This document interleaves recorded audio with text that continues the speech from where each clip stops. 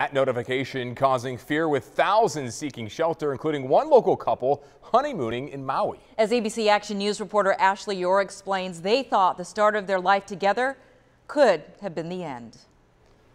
Imagine waking up to these texts: missile threat inbound to Hawaii, seek immediate shelter. I spoke with one Palm Harbor man who tells me he rushed his new bride into the bathroom to take cover and tried to keep a smile on her face despite their fear.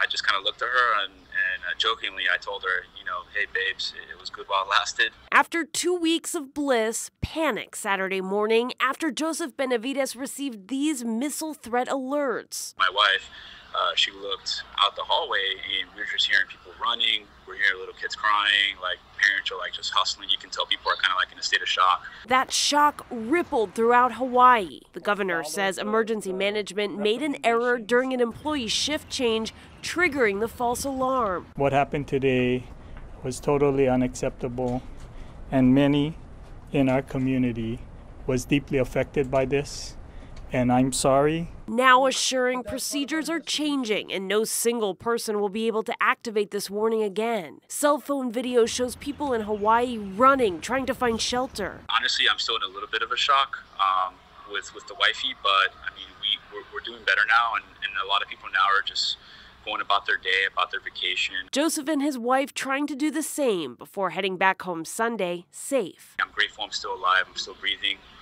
and I don't take anything away from this exciting journey that I've had so far on my honeymoon. The FCC is investigating what happened. Ashley Orr, ABC Action News.